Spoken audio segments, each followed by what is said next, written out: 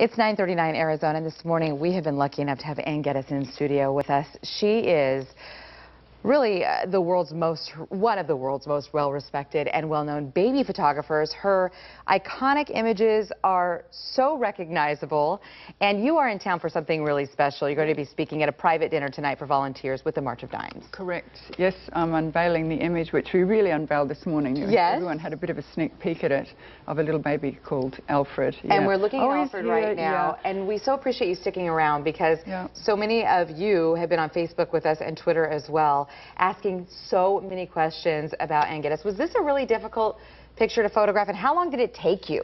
Not very long at all. I photographed in 4 NICU units, neonatal intensive care units around the world, and it's a very, very special sort of environment, and so, photographic crews really don't fit into that sort of environment, so we had to be very, very quick. Sure. And with little Alfred, really, I only had about 5 minutes with him. So I'm just like, please, please, please stay asleep. Yes. And he did. Yeah, because you've got all these eyes boring into your back, you've got the families, you've got all the medical personnel, and it's like everyone's just willing this little baby to sleep, and he did. So, well, he was born prematurely, 8 weeks early, which is part of why you are teaming up with the March of Dimes. We talked a lot about that in our last hour. But what you've captured in this image, and what you capture in every image that we have seen of yours, is a tip that we're sharing with parents this morning who've tried to do this, and that's the importance of capturing the emotion, the feeling of that moment. How do you do that? Well, first thing I'd say to people is don't try and do this sort of thing like what I'm doing in a studio environment, because I've got a professional team and so on. But I can give you a few tips as to how to photograph your children at home. And, the first thing is have your camera around all the time, which everybody does now because they've got iPhones. Sure. Right? I don't take photographs on iPhones. In fact, and you've never taken a selfie? No, don't tell anyone I told you that. Oh, I'm sorry. No, I've never. Do over? Yeah. But look, you've just got to remember that your children grow so fast. And you're going to be looking at these images, you're going to know your children for longer as adults than you know as children. So you want to get an essence of them as a child. It's true. It really is true. You don't even think about that as a parent, right? No, you don't. And you really want to capture these moments while they're available to you. When they were 2 years old and they didn't want to wear what you wanted them to wear, just let them wear whatever.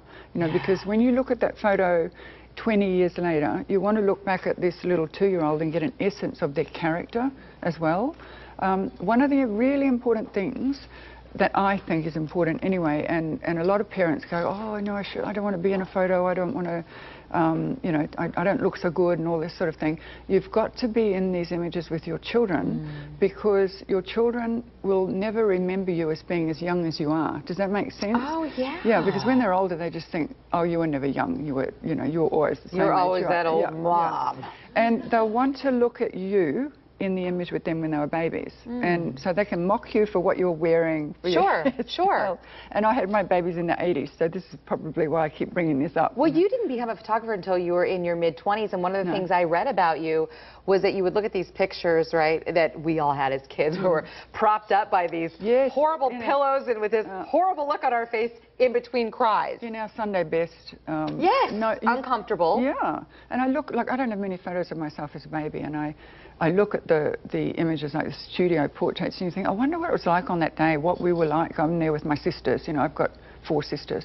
But there wasn't any essence of how we interacted with each other, any of our character, just anything. It's just very formal. So you don't want that, You want to capture the emotion, the essence of that moment. You also say, shoot in the morning and be ready before the kids even wake up, so they're well rested, right? Have everything ready to go. I only photograph babies in the morning. I don't photograph in the afternoon. And any mom with little ones would know we have this thing in Australia they're called the witching hour. Do you call it that here? Sure, It's really like... That's a nice way of putting it. A little bit tedious towards the afternoon.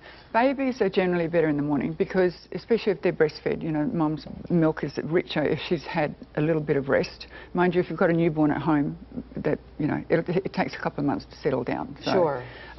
But just generally speaking, kids are better in the morning. You've got to get down to their level. because that's the way they see the world. Oh, sure. Yeah.